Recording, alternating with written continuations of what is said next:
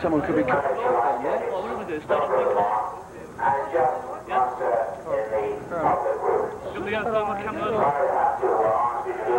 It's not the best time to pick a film. It's all about something. We're going to stay in the harbour until things are all clear. I'll keep you informed. There's no need to rush. Just The station's a call. collect your life jackets, which you will find in your cabins.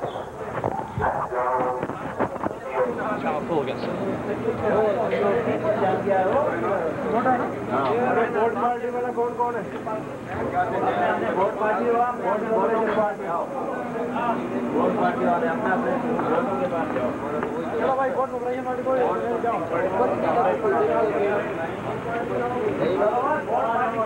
Cabins and spaces again.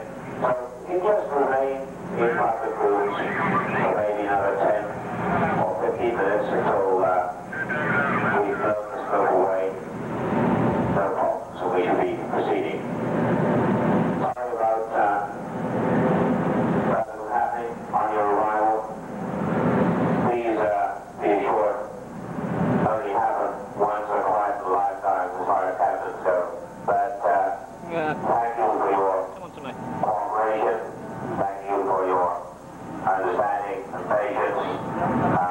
Guarantee we'll give you a good cruise after rather a peculiar start.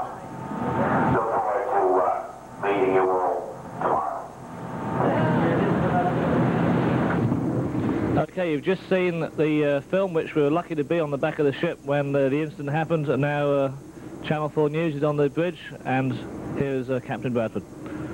Yeah, well, welcome to Channel 4 News. Now some days, of course, after we've had the fire, but I'd like to take this opportunity of thanking everyone on board who took part and helped when we had our little moment of drama. Without doubt, the prompt warnings we had, plus the firefighters that dealt with the fire, saved what could have been a far more serious fire.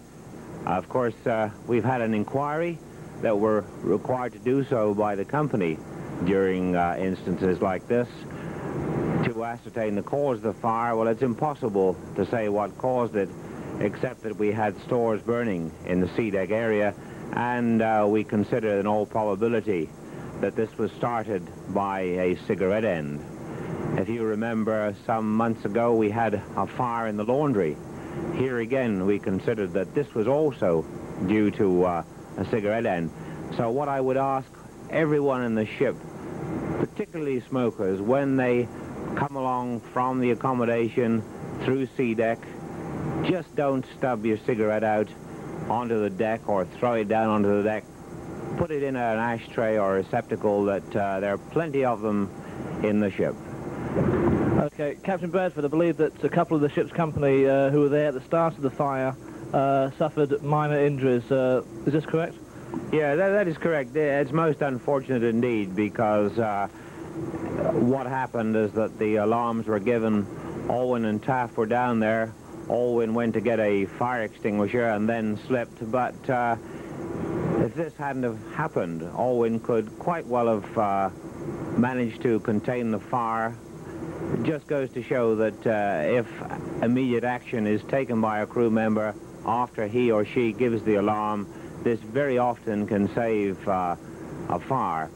Thank goodness that they're both progressing well, and we hope to see them back with us again at the weekend. One other thing, John, that you may not realize, we're halfway through Alaskan cruising at this weekend, and what I'd like to do is to see as many of you as can possibly get to the afterdeck on Sunday at 12 o'clock. I'm not going to guarantee the weather. If it's anything like we've had, it'll probably be a little bit on the cool side, but come well padded, dare I say, bring your oilskin as well, and we should have rather a liquid lunchtime session. So once again, look forward to seeing you there, and thanks for all your great help in the fire, which is appreciated by all. Thank you, John. Okay, thank you very much, sir.